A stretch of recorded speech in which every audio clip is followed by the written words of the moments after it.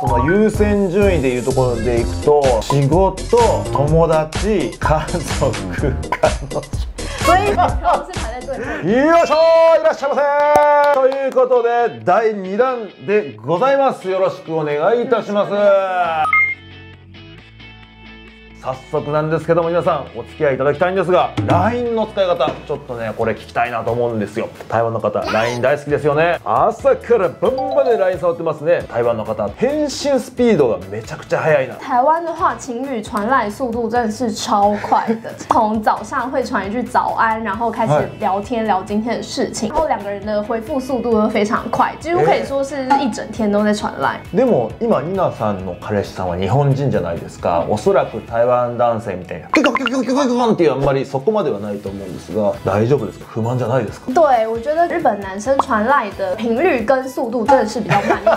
早上可能会有个早安，或者是接下来要做什么事情，然后就会到晚上可能12点才会有下一个讯息。それ彼氏さんは既読已读不回ですか？没有，他就是不读不回。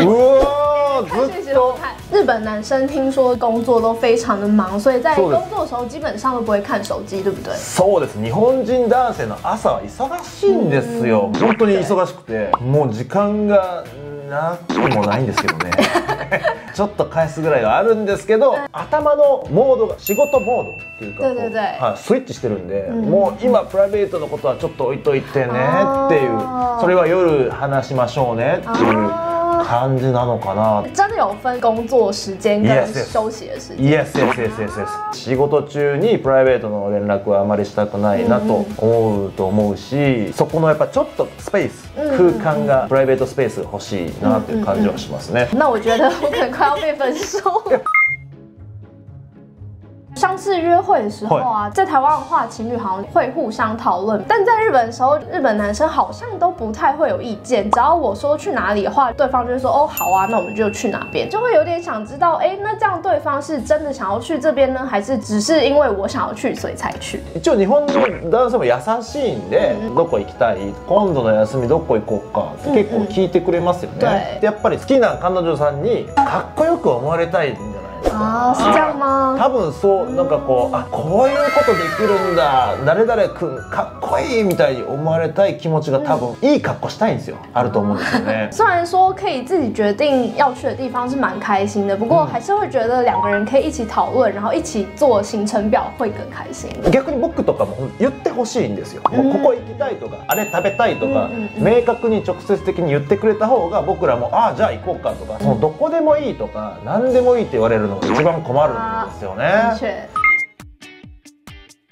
像在台湾的话，好像男女朋友之间都会互相介绍自己的朋友给对方认识。不过在日本的话呢，就不太认识男朋友的朋友，所以有时候其实就会有一点受伤吧，会觉得他是不想要把我介紹給他的朋友吗？彼女の友達ですよね。对。それって僕からするとただの他人ですよね。あただの知らない人じゃないですか。共通の話題もないし、なんならその人に別に興味ないし、なんで一緒に遊びに行くのでしょうか。何が楽しいんですかそれ。認識新朋友。日本的な考えですけど、すごいなんか気を使うというか、ああはじめまして、お仕事何してるんですか、どこに住んでるんですか、趣味なんですかとか、もう一個一個ちょっとずつこう距離を近めていくのが面倒くさいというか、なかなか台湾のその皆様みたいにうまく距離を縮められないという部分あるかもしれませんね。所以在日本果然还是比较不会把自己的朋友介紹給男女朋友喽。たまにありますよ。私も過去に経験ありまして、そうなると、彼女の友達が可愛い。おお超可愛いじゃんみたいなこともある可能性もありますもんね。ダメ。不行不行。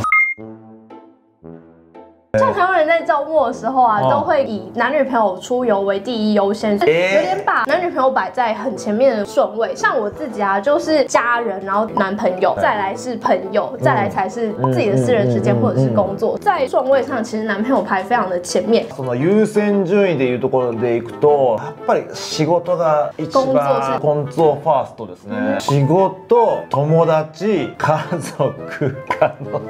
所以反而是女朋友是排在最。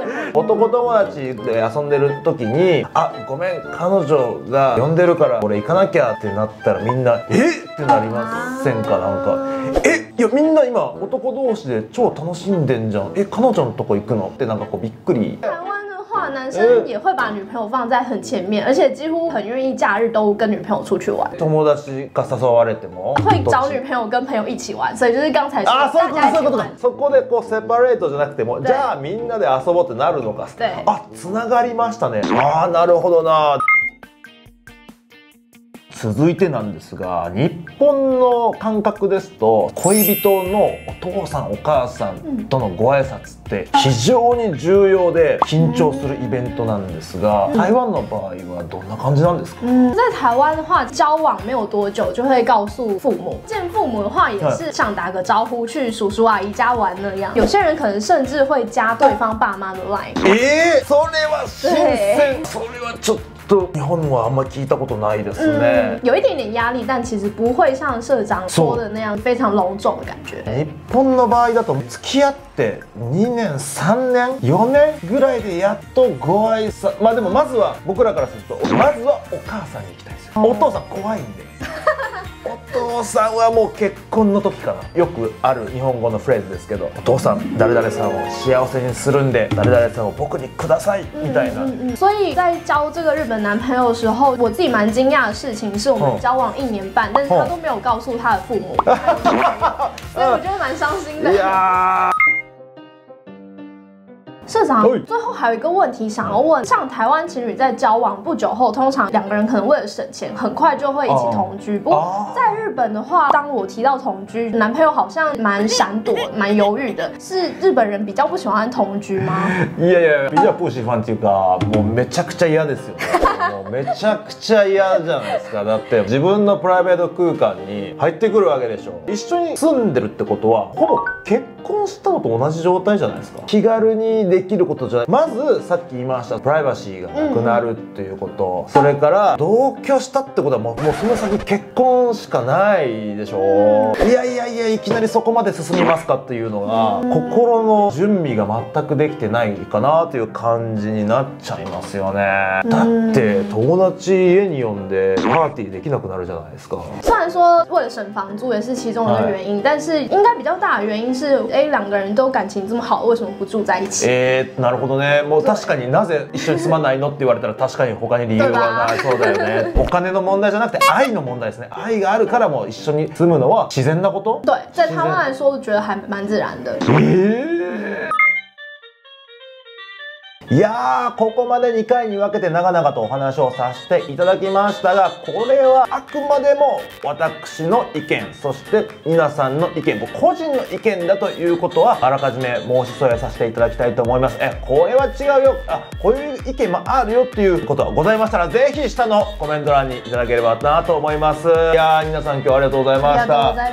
長丁場でしたがいかがでしたか？今天虽然这2集跟大家讲了很多在跟日本人交往之后比较不习惯一些地方，但我还是觉得在跟不同国家人交往的时候，其实可以依照自己想要走的步调，或者是自己习惯的做法去相处就好，不用因为对方是日本人就照着日本的方法走。大家看完这集开始对等异国恋有期待吗？还是会觉得很辛苦呢？